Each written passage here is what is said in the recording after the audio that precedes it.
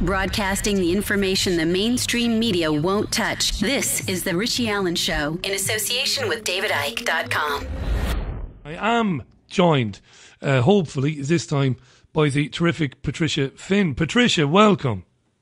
Thank you. Thank you for that nice introduction. I heard you. I don't know if anybody else did, but you're very, very kind and flattering. We're very humble attorneys here, though, in New York, trying to do the right thing and support Dr. Wakefield.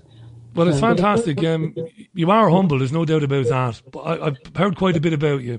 And obviously reading publications like Natural News and others, and your name has come up a few times on DavidIke.com and elsewhere over some of the work you're doing. So it is great to finally connect with you. And you wrote a terrific blog, it must be said, a terrific article about Vaxxed and what's happened. And folks, you can find that by simply going to pfinnblog.weebly.com. And I'm going to tweet that now while Patricia is chatting. I'll tweet it out there. Patricia, as recently as Friday, Robert De Niro was obviously very involved with the Tribeca Film Festival. He stood by the decision to screen the film. And then late on Saturday, and I do a Sunday morning talk programme, we learned that the film had been cancelled. What's going on here? What's really going on behind the cancellation of this film?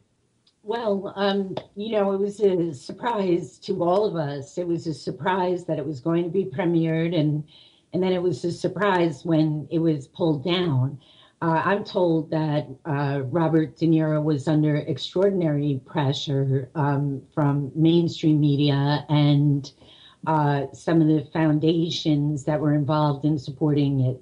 I mean, I don't know what his choice is, but what I do know of the man is that he's a great guy and a New Yorker and committed to the community and the state. And I'm sure it was a very hard choice for him to make. And I guess the backlash that he felt was tremendous. And he has to protect his family, too. You know, there was a lot of discussion, personal discussions about his family and his children. And I can tell you that the people I represent, actors or famous people or regular moms and dads, that's their number one concern, that they don't want to be associated with this subject or anybody to know that they're not vaccinating because they're afraid of backlash. So I don't quite know what he did, but he certainly had a right to do it, and we're just going to a bigger theater.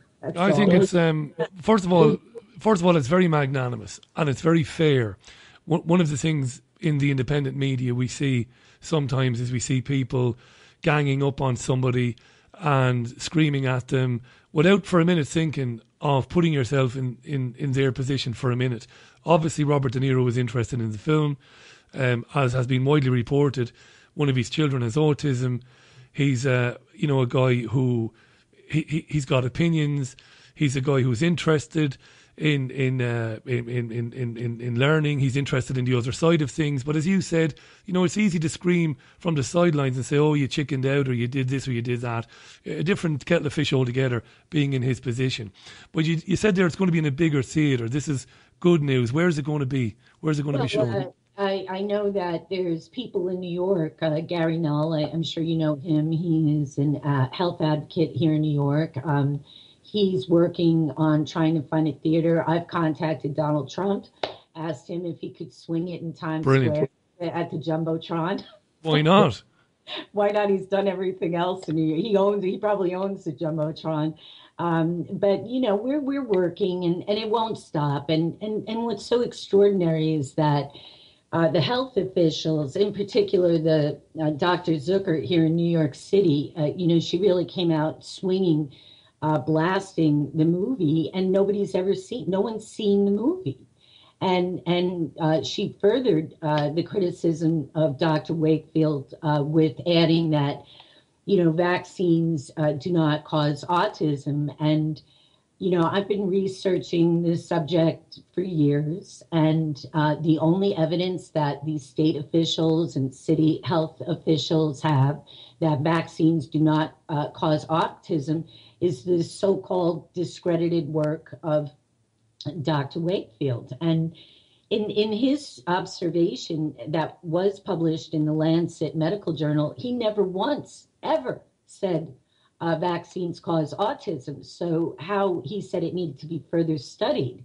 So how that turns around to prove that vaccines do not cause autism, it's really disturbing. And when you call these people out on it, they go for your jugular, they go for your kids, they go for your license, and they do some bad stuff. But it seems that the swell of support and of course social media, I've had the ability to contact hundreds of thousands of people over the web that never would have heard a peep out of Patty Finn if it were, or maybe a soundbite now and then.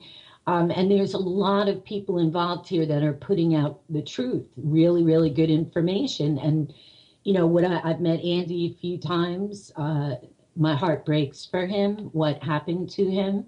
And but in the end, I think that his film is going to make history, and we're behind him. And we love a good row in New York anyway. Fantastic. We're just going to get a bigger theater and show it somewhere else. Well, being a New Yorker and with a name like Patricia Finn, I know you refer to yourself as Patty. You asked me about my origins. I mean, you've got definite connections to the old country, don't you, with a surname like Finn. So either your parents or your grandparents are definitely Irish. Yeah, well, my dad grew up in Ireland, and I'm all, pure 100% Irish. I'm a big hit on St. Patrick's Day. Fantastic. And yeah, and I'm proud to be Irish in my heritage, and I'm Irish Catholic, and I hold religious beliefs contrary to vaccinating based on Catholicism. I've embraced other religions, Buddhism and Dharma and things like that, and I've been exposed to the thousands of religions out there, and I can tell you at the end of the day they're all the same in the true form. It's about living pure and clean and healthy, and vaccines they just don't fit that formula. So in New York State, we are allowed a religious exemption to vaccines, and unfortunately that's getting worn down too, but we're fighting back. And I want to talk about that now, Patricia, and what you do and what you have been doing. And you talked about the way people are attacked, and I imagine as an attorney, you're obviously smart, you're bright, you're qualified. Certain people don't like the fact that somebody like you, especially you mentioned the fighting Irish in you, and the love of a good confrontation. I'm sure it's cost you over the years, and we can talk about that in a few minutes. But since you mentioned the Donald, let's go back to the Donald, Trump himself, who comes up a lot on this program, unsurprisingly. What has he said about his own opinions on vaccinations, Patty? What has he said?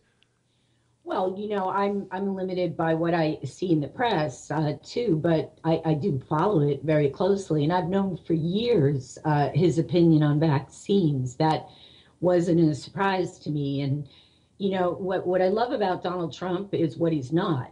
It's not what he is; it's what he's not. And his position on vaccines are that there's too many too soon, and they need to be slowed down or at least examined. And he was the only candidate that was willing to say that. And it was funny because in retort, Dr. Ben Carson said, well, doctors are slowing down the schedule. Nothing could be further from the truth. Here you have Dr. Ben Carson, another man I admire and respect greatly, but to state during the debate in retort to Donald Trump's comments that pediatricians are slowing down the rate of vaccines. It is completely not true. Kids are deluged with shots. In New York State, you have to get close to 65 vaccines by the time you're 15 in order to go to school. And the deluge is mostly in the first 18 months. And coincidentally or tragically, that's when the autism starts to manifest. Parents will heavily vaccinate their children, and then all of a sudden notice that the child is regressing and not speaking or was walking and just kind of slips or absorbs into their own body. And I really need to point out why that is so significant. Under the Vaccine Act, there is a 3-year statute of limitations. And it is from the onset of symptoms. It's not from the diagnosis. And what has happened here in the United States is that a lot of these kids that were deluged with these shots around 18 months, their parents went to the doctor and said, look, something's going on, this is wrong. Well, hence the manifestation of symptoms.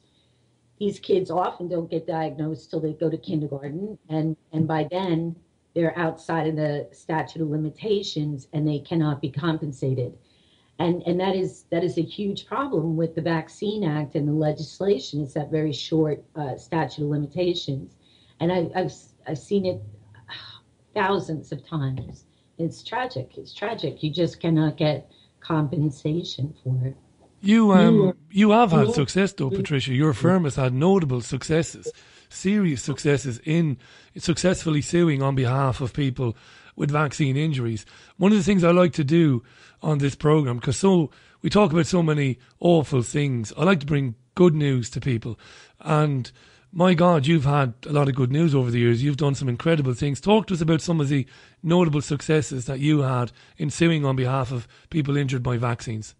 Well, we've handled our fair share of cases. I've had a couple of hearings. I have a hearing right now pending one of the remaining autism cases. There is still activity going on there. Not every case has been dismissed. And, there's a lot of new evidence now. Of course, Dr. Thompson, the CDC whistleblower, is coming forward. And I have a really huge case that I'll talk to you about that we're going to be commencing here very soon. In fact, I was working on it when you called me, and it basically ties the whistleblower evidence to fraud in the omnibus proceedings that dismiss those claims. But recently I had a very, very tragic case, probably one of the worst vaccine injuries that I've ever seen when someone survived. A lot of people, unfortunately, do pass away from vaccines, and they're either, especially the elderly, who are heavily vaccinated in nursing homes and things like that. And, they'll get a deluge of shots and die the next day, and no one really ever ties it to the vaccines. But this one particular case, I just settled for $19 million. And this young boy got vaccines, and he developed myelitis within a few weeks of the shots. And he's now 19 and completely crippled. He has the use of only one arm. And in that case, the government did concede that the vaccine caused the injuries. So when you have the city commissioner of health, Dr. Zucker, attacking Andrew Wakefield and just spewing out that vaccines don't cause autism, well, they crippled this young boy. So obviously there's something going on there. No doubt about it. Can I just ask you on that? I mean, that's an amazing success, and it hopefully that money will go. I'm sure it'll be appealed, or it has been appealed, but that money will, of course, go to alleviate the struggles of the gentleman involved who was injured by that vaccine, and that's hugely important. But there is support for you and people like you, isn't there? Because I'm thinking of Robert Kennedy Jr., for example. He's been very outspoken, hasn't he? And I'm sure you've gotten to know him and what he's been saying. And he's a heavyweight, this guy. I mean, he's a Kennedy. I mean, he's Bobby Kennedy's son, and he's asking questions. Oh, he's a great guy, and he's been a leader and in the community here. And why we're so active in New York is there's a lot of reasons. Pharma is located in New York. Most of the pharmaceutical companies are located in Connecticut, Connecticut, New York, and New Jersey. And, I hate to scare people, but some people don't realize that these doctors or these companies, they came out of Germany after the war. That's where they got their start vaccinating. And even some of the doctors that began these pharmaceutical companies here in New York and New Jersey were prosecuted. And then they were released and came here to New York. And you have the same companies that were experimenting in Europe during the war on children, kind of doing the same thing here. And New York is a very, very pro-pharma state because of the lobbyists and the employment that goes to pharma. And we've been very organized and pushing back against that. And Robert Kennedy is a professor at the law school where I went to, and my neighbor, he lives close. And, he's been tremendous. I didn't really know him, though, when I first started this. In fact, I didn't know anybody. I didn't know Andy Wakefield or any of these people. The reason that I didn't want to vaccinate, I could tell you hands down, was truly, purely a religious reason. I believe my body is a temple and a sanctuary, and I wasn't going to inject anything into my body that I didn't know where it came from, and I wasn't going to do that to my children. And so when I started this journey, it was really based upon religion. I shied away from the science because I didn't have the money to fight them on that. Was it easy, Patty, at the time when you decided not to vaccinate your own child? I'll tell you why I'm asking that. We're getting absolutely hammered with tweets now. This is a live radio show going out in Britain on davidicke.com, on Fab Radio 2 and on ACR. So we have a huge audience and they are tweeting. There's hundreds of tweets coming in here about this. And a number of them are saying that, and including somebody who works or has worked with me on programs in the past, is saying that there is more and more and more pressure coming from local health authorities, particularly here in Britain, whereby they're basically not accepting people saying, well, I'm sorry, but I'm not going to vaccinate my baby boy or my baby girl. I'm not having it because I'm not sure it's safe. People are scared, Patty, in this country that somebody might make a decision and say, well, you're not doing what's right for your child, therefore we maybe need to take your child away and put your child in care. And that's not even, that's not exaggerating. That's what's going on here. Was it easy for you to make that decision? What sort of blowback did you get when you said no? I didn't get any blowback. I managed to skate through very quietly, but, I'm a lawyer, and it was easier for me than it is for someone. Plus, I was accustomed to being, more outspoken. Troubles followed me my whole life. I believe I'm a moral person and a good person, but I have had my share of troubles. And I've had visits from CPS workers for anonymous calls made against me. And I can tell you that the people that came here were very respectful, very kind. And I never, ever had a problem for me. However, in my practice, I've seen horror stories, medical kidnapping, Alex Bertolakis, that story. Dr. Wakefield did a documentary on that poor boy and the tragedy that he suffered. And it is very, very scary. But I think that, a lot of this is not real either.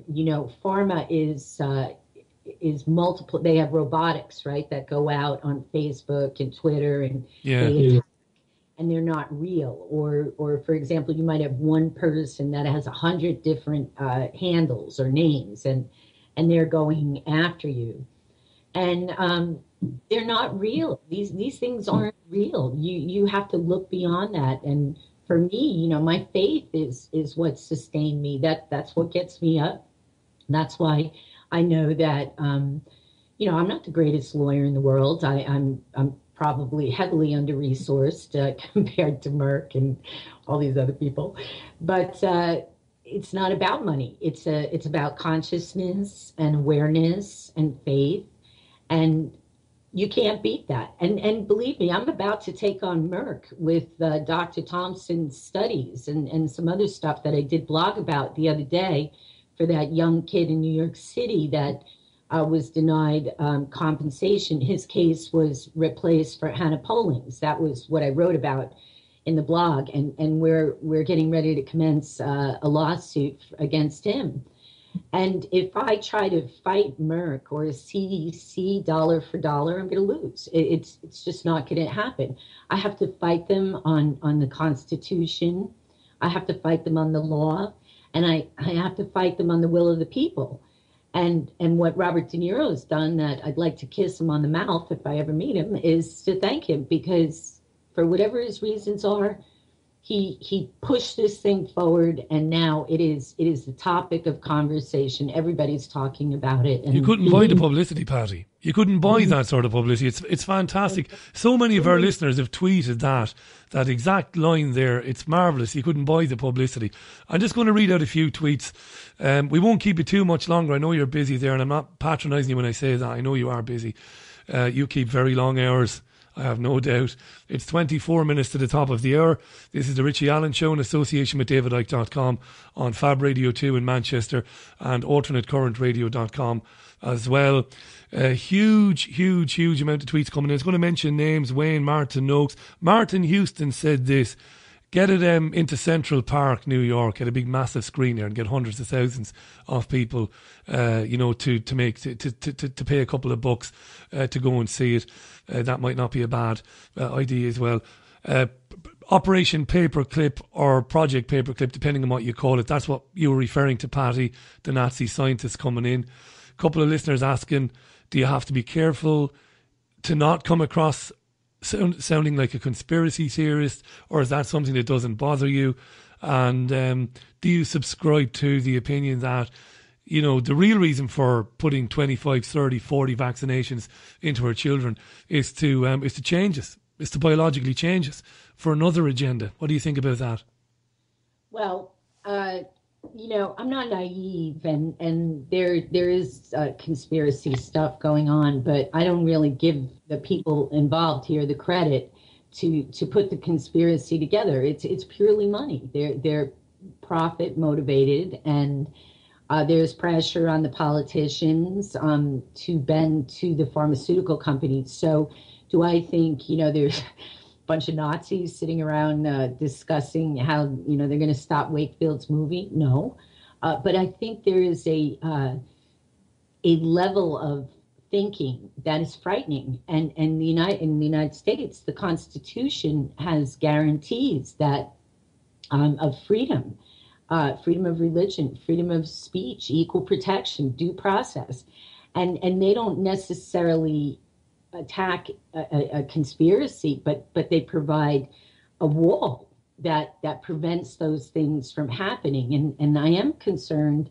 that it is eroding, but it's eroding because nobody wants to go into politics. No, everybody's afraid. And again, that's why a guy like Donald Trump, he's not beholding on to anybody. Clearly, he's gotten plenty of press, so he didn't have to spend any money on his campaign. And whether you like him or not, you really have to admire his honesty about or his passion. And I kind of lawyer this same way, and I'm not sure I was always respectful, of course, to the court, because I believe the court stands between us and ruination. As hard as it is to get in front of a judge, and as expensive and as difficult and sad as it can be sometimes, you have no choice. And we have to do that. So am I a conspiracy theorist? No, I think this is all purely profit, and that the courts are going to protect the rights of individuals, including the vaccine court. That court is often trashed to kingdom come about being corrupt and this, that, and everything else. I have never seen that. And now I'm telling you, from someone who practices in that court, the people, even the DOJ lawyers, everybody is reputable, everybody is concerned. They're government service people, and very, very concerned. What happened in the omnibus proceedings, that was not the fault of the court or the short statute of limitations either that's in the statute, why all those families get bumped out. That's a legislative problem, and people have to get involved and make changes. You have to run for office. I ran for judge, and I'm going to run again. I'd like to run maybe for Congress, and I'm going to continue to forge ahead. And I hope that since I have no money, I'll be as lucky as Donald Trump not need it, and that I'll have the community behind me the way they are now. I think it's absolutely amazing what you're doing. I do think you're right up to a point. I think you obviously know far more about the law than I do. I think you're absolutely right up to a point when it comes to profit. But I've come to believe myself, Patty, and I'm somebody, I majored in European history and English at uni, went on to do television and radio, and worked in mainstream commercial radio for years, and find myself now considering possibilities that I would have thought were absolutely outrageous several years ago. I do subscribe to the theory, and some of my friends and family think I'm crazy, is that while profit is absolutely right at the top of that agenda, the manipulation of our body on a cellular level, I believe that's going on as well. And I think depopulation very well might have something to do with it. I'm not just parroting David Icke now because David is a friend and a colleague. I've just come to believe that. I believe that that's what I've come to believe. But that's, of course, of no consequence to you, and that's not very practical when you're arguing against, vaccines making people sick and vaccines giving people, possibly giving people autism. I got to ask you this. We've only got we've just got a few minutes before we do let you go. This is hugely important, the case against Merck and William Thompson. I'm delighted that William Thompson is alive, by the way. I really am, because a lot of our listeners believe that people like William Thompson have been going missing, and that other people, other doctors who've been asking questions about vaccines have been meeting with unfortunate accidents and stuff like that. If I didn't ask this, my listeners would think I'm pathetic. They're asking me on Twitter, are you concerned? Do you believe that doctors and whistleblowers have been and are being targeted like that? Well, I've read the same study or the same articles and reports that you have. I read a blog about a year ago that there was like 6 homeopaths and holistic doctors. I know Dr. Bradstreet died recently after speaking at Autism One and things like that. And there was some mystery around his death and some other things.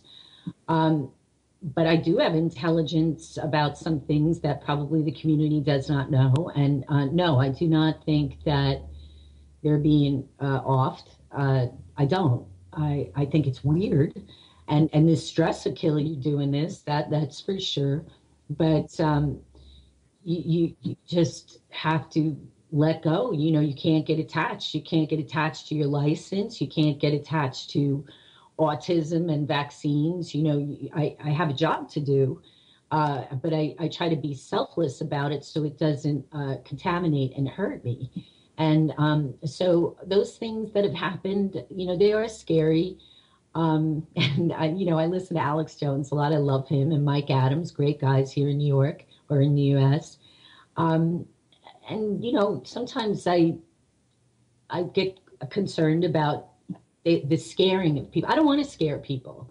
I mean, those things may be true. I grew up in New York City. Believe me, if you wanted to be scared, there was plenty of reasons. Yeah.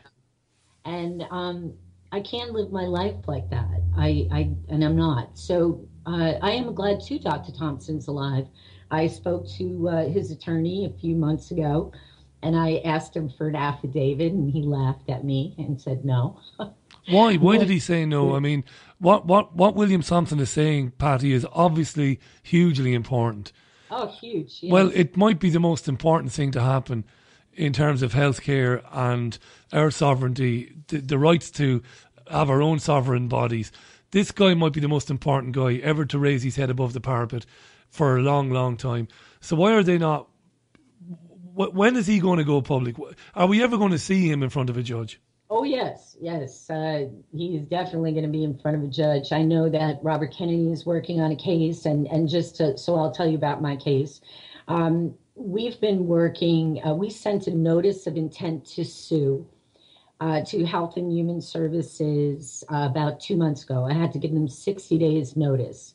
And I notified them that we would be bringing a lawsuit on behalf of Baby Doe versus Merck. Under the Vaccine Act, there is a provision that does allow you to sue the manufacturer if you can prove fraud. And clearly we have fraud here, but excuse me, the fraud that we're seeing is on the CDC's part. And the CDC has immunity. And what that means is you can't sue Thompson. You can't touch Thompson. So why is Thompson important to my case? Well, I can tie Thompson to Merck. And I can go back, as I wrote in the blog, to 2000 when Robert Kennedy wrote about this secret meeting outside of Atlanta where Merck and CDC doctors got together. And I've read the transcript, and they clearly knew vaccines were causing brain injury. And at the conclusion of the conference, they agreed not to tell anyone. I mean, that absolutely happened. And then about a year, and then Dr. Wakefield's study came out, and CDC commissioned Dr. Thompson and Dr. Thorson to refute what Andy Wakefield said. And then when it turned out that they actually proved what Andy Wakefield said, they destroyed the evidence. And Merck's hand was involved in all of that. Merck was involved in Simpson Woods. Merck was involved with those CDC studies.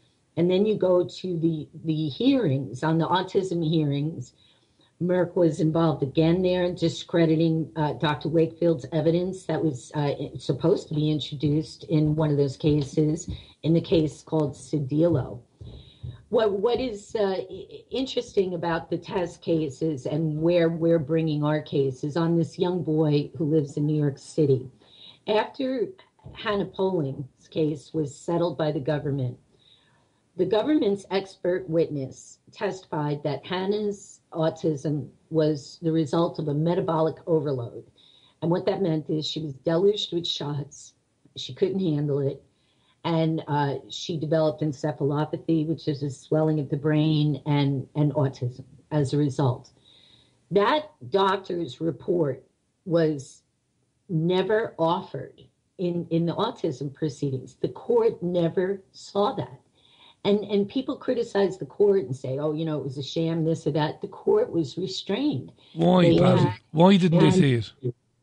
Because that's what we want to get to the bottom of. Because Hannah Polling's case was settled.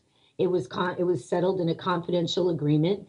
She was pulled out as a test case, and my client, Baby Doe, the young boy from New York City, was put in her place. And the government and the court never saw Hannah Polling's expert report. And so therefore they had no medical theory of causation to link autism to vaccines. The 6 cases got dismissed, including my client, Baby Doe, and all the 5,000 petitions were dismissed. And from there on, every person on earth who opposes any kind of research or investigation into vaccine safety points to not only Dr. Wakefield's observations, they point to the vaccine court. And all weekend I've been watching doctors on TV saying, oh, there's studies proving that, vaccines don't cause autism, and the court dismissed the case. Well, that's not what happened. And so in Baby Doe versus Merck, our 60-day period is up, and we're fixing to file that here shortly, which is very timely given the awareness and the spotlight here in New York City on Andy's movie. And we're hoping to crack this open, at which time I would subpoena Dr. Thompson. I'll bring him in and ask him to, get him on the record.